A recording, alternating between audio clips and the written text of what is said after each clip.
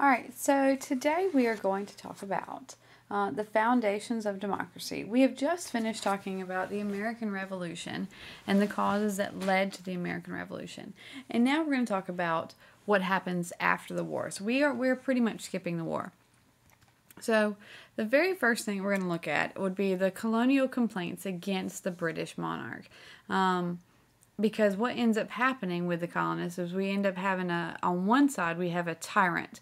We have someone who's abusing his powers to an extreme level, not letting the colonists go places, taking away their governments, punishing them unfairly. And the colonists react a lot like a lot of people would, to go from a tyrant to the completely opposite side of things. So, if we come back out and we make a list of the fact that we had a tyrant king, they listed these in the Declaration of Independence. He taxed them without representing them in Parliament. He would not allow the colonies to trade with other countries. He told them that they could not go west with the Proclamation line, even though that land had been won in the French and Indian War. He refused to allow them to have fair trials. He said that not only would the judges have to do what he wanted them to do and find everybody guilty, but then also he said that the people had to be put on ships and taken back to England to have a fair trial, or to have a trial. And he also demanded the quartering of troops in the colonists' homes.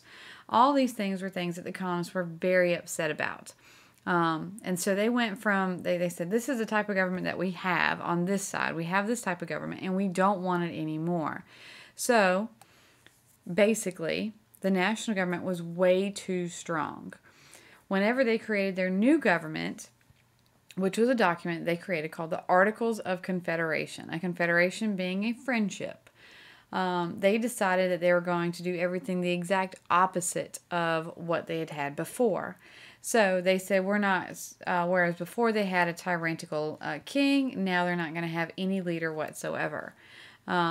Whereas they were overtaxed before, now they're not going to have any taxes done by the federal government, and now each state can decide if they're going to have taxes. Also, each state is going to have one vote in their Congress. There's going to be no regulation of trade. You could do whatever you wanted to do. The only success that they end up having under the Articles of Confederation is that the establishment of the Northwest, that's what that stands for, Ordinance. Now, the Northwest Ordinance, it does two things. It tells people they can go out to, like, Ohio and Illinois. It tells them they can go out there and they can settle, but it does not allow slavery out there, which ends up being a big deal later on. And that needs to have a star next to it because it is the only real success of the Articles of Confederation. They also do not have a court system, and there's no military.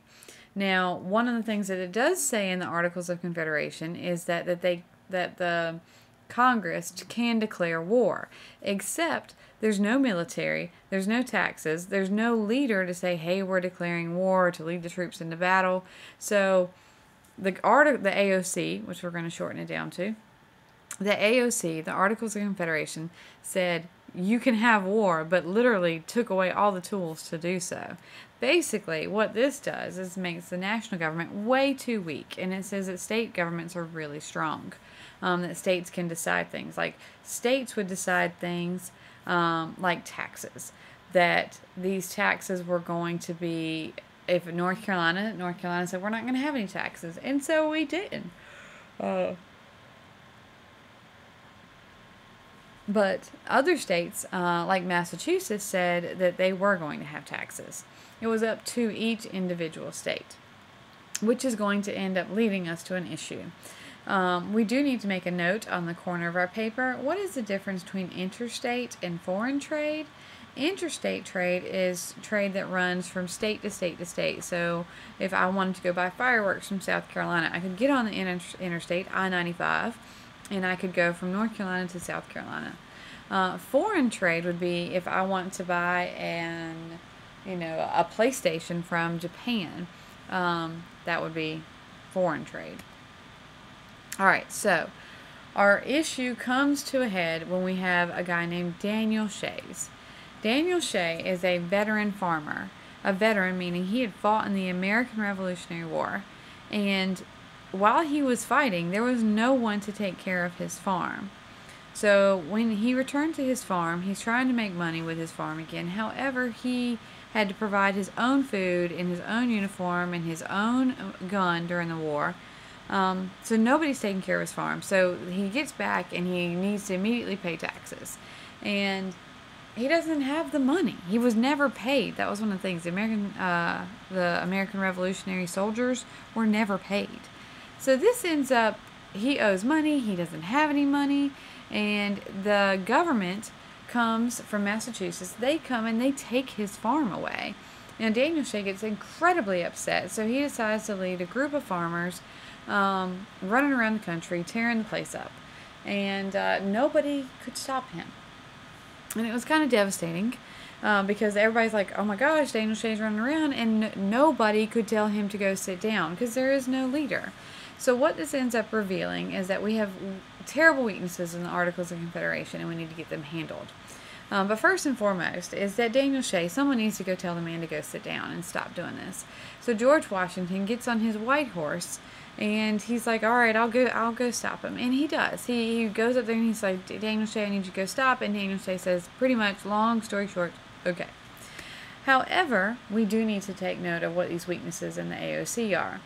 So, here they are. It says, our national government is way too weak. There was no power to get Daniel Shay to sit down. There was no leader that says to take control. And we usually want someone to say, all right, this is what needs to get done. And because there was no leader, any laws that they had, like, yes, they could declare war, but who's going to enforce any laws?